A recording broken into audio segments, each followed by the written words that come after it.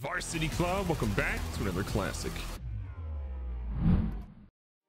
Since the drop of NBA 2K22, everyone that I've seen has been leaving me comments saying we want an expansion team. I'm gonna be honest, a confession to make. I didn't want to do it at first, but I'm coming around to it. So for the past week or so, I've been working on an expansion team, and I'm pretty excited to debut it to you right now. Now, before we jump into it, you see this team. If you comment what I'm saying, GoodGameBro, I don't like it. I don't care. GoodGameBro, you should have done. I don't care. GoodGameBro, if I was doing it, I would have. Don't care. Go do it yourself if you want something different, okay? So the team we're officially going to be for the NBA 2K22 expansion series will be the Louisville Badgers. I know it's different. It's crazy, but honestly, I love the color scheme. I love the logo. We found this in the 2K sort of, you know, download section you can ultimately have. We're gonna rock with it. But GoodGameBro, what about the uniforms? I'm showing them to you, dummy. So here's what we ultimately have. Remember, with any expansion series I do, the more you guys watch, the more episodes we do, and then I try to, you know, switch the uniforms up a little bit and get creative. But if any of you are on the Xbox Series X on the next gen version 2K22 and you design a really cool jersey for the Badgers, tweet it to me, hit me on Instagram, whatever, and I'll check it out. That being said, here's a look at our home uniforms again. Kind of simplistic to a way. I didn't want to go too crazy because again, this is our first year as an expansion team, and a lot of times expansion teams don't have anything crazy for the first couple of seasons. Now here's a look at the away uniforms again. If it's a Louisville team, you got to have that classic red, so I wanted to sort of pay homage to the city of Louisville, rocking a little bit of red for the away. And then for the alternate, we went with the veil. Again, I didn't really design the logo text, but the rest of it, yes, I had a part in that one. So I like how these jerseys look. I think they're really great alternate. We have our white jersey, our black jersey, and our red jersey. I think the team's ready to go. Let's meet the roster. So for this team, it's important to note that we did do an expansion draft, but then we had to make a couple of trades after because I didn't just want the same roster that a lot of people ended up with. I wanted to be different and be unique. So after the expansion draft and a couple of trades, here's what we ultimately have. We have Patty Mills going to be our main point guard. We have Mr. Seth Curry, one letter or couple letters away from being the better Curry version. We have Terrence Mann as small forward / shooting guard. We have Taylor Horton Tucker. We also have Willie Cauley-Stein, who should be a really fun big who can run up and down the floor. Now, I'm gonna press you now. The rest of our roster is incredibly young, but I think they'll be fine. We have Nikhil Alexander-Walker, Zach Collins, Alperen Sengun, whose name I'm probably mispronouncing, and I could have Googled or YouTubed how to say his name, but I didn't feel like doing it. I'm sorry. Leandro Bomaro, who again is an overseas product that I think will be really fun for our team. Nashawn Highland, aka Bones Highland. Isaiah Todd, who again will be a stud for this team, I think, down the line if we can keep him that long. Ayo Dosunmu, whose name I'm also probably messing up, but the kid from Illinois, really talented. And then Didi Luzada, who again is a guy that maybe won't see much playing time here, but you never know. We're a young team, injuries could happen. This guy could get a roster spot here sooner rather than later. But it wouldn't be one of my expansion franchises if we didn't have a competing expansion franchise to go against. Welcome, the Seattle Supersonics, back to the NBA. Look, the NBA has needed basketball back in Seattle, and they went crazy. The expansion draft happened, they ended up having some major trades, and they have gotten Paul George as their primary player. The Clippers, for whatever reason, didn't want to pay him an absurd amount of money. Kawhi says, I'm bailing on him. So they said, look, we're going to start over and do a rebuild. They put off a major trade, got themselves Paul George. They also have Drew Holiday. They have John Wall. They have Draymond Green. They literally have no salary cap whatsoever, but they have a chance to compete in year number one, where we may struggle in year one. They're probably vying for a playoff spot towards the bottom of it in that. Al Horford, they have Jeremy Lamb, Xavier Tillman, Royce O'Neal, JaVale McGee, Obi Toppin, Josh Jackson, Isaiah Roby, RJ Hampton, Nasir Little. This team has a lot of older players with a lot of, you know, salary cap. They have some young talent that can help them out too. And you know it couldn't be one of my expansion franchises if I didn't make custom draft classes for every single year. So going forward, this is GGB Fictional 1. You can download it right now if you're on the Series X or Series S for Xbox. These are custom crafted draft classes with players that maybe are going to be really good, maybe start out great and end up being bad. There are all types of different players with different possibilities for their outcomes. You just got to draft them and hope that you get the good one.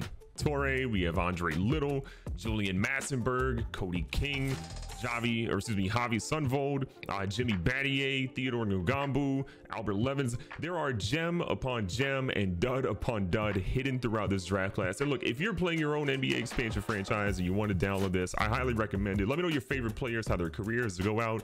Tweet me screenshots. I think I make some of the best custom draft classes out there for non-realistic players, or sorry, non-real players. So again, Test it out. Let me know what you think. Tell me the hidden gems you found, the busts you found. I want to know about your journey with this franchise and these draft classes. So if you want to see what our starting roster looks like, here's what we have. Patty Mills, our savvy veteran that's probably going to lead us in scoring if I had to imagine.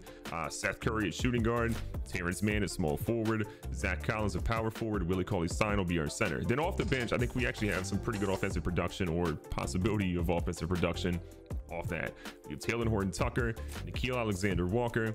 We have Sengun, Omaro, and then Highland's not currently getting minutes. We'll probably experiment with that a little bit. Actually, we're going to make sure we go bench depth. We're going to go to 11 man, I think, for that. Just because it's the beginning of the year, I need to see who's ultimately doing what. So again, Mills, Curry, Mann, Collins, Stein, Horton Tucker, Alexander Walker. The changes again, Nashawn Highland's going to get some minutes here. Dosunmu's going to get some minutes as well. Isaiah Todd and Lozada are the guys that are probably left out a little bit, but still, we'll figure this out throughout the year.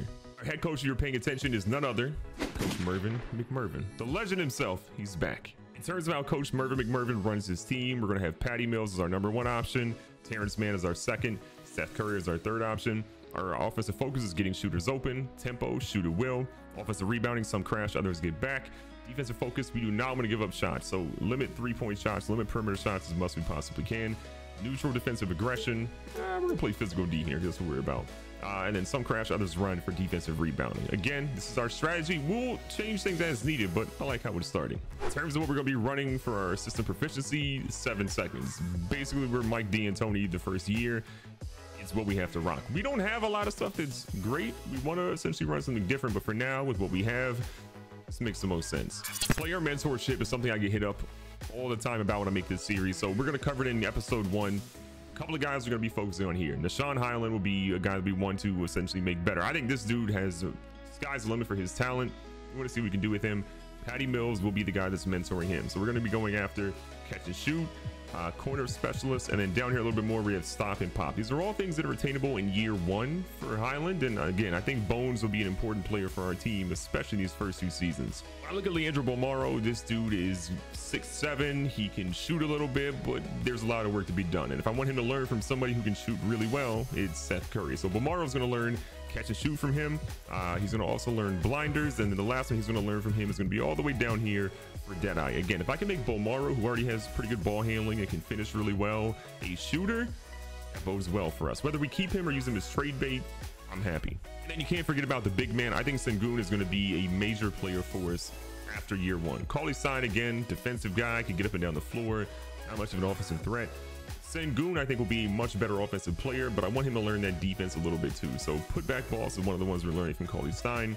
Rise up to help out on defense, and then down here a little bit more lob city finisher. Again, get him up a little bit more, and Sengun could be that starter before you know it. And when we look at the future about who we're going to be upcoming free agents, there aren't a lot of guys that I really feel like make a ton of sense. Maybe Bradley Beal could be a guy that makes a lot of sense for our team, but he's going to cost us an insane amount of money. But we honestly have the salary cap space. DeAndre Ayton, a big fella, but again, I like Sengun and being able to use him at a much cheaper salary for a lot of years.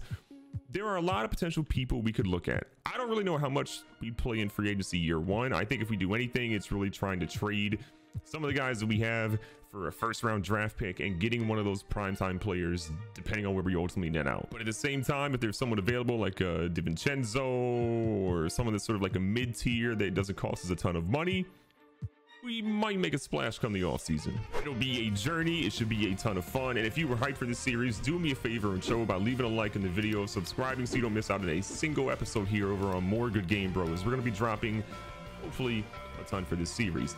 We've got a lot of time left to do it. The players this team are super young, mixed with a little bit of older veterans to help them out. But ultimately, if you think there's a player we should be going after that's realistic, let me know in the comments down below. Episode 2 will kick off our first official gameplay and our journey with the Louisville Badgers, and I couldn't be more excited. Our goal is to be better than the Supersonics, but that may take us a couple of years. But eventually, we will compete for an NBA championship, and I can't wait. Be safe, be smart, tell somebody you love them. I'll catch you guys on the next one.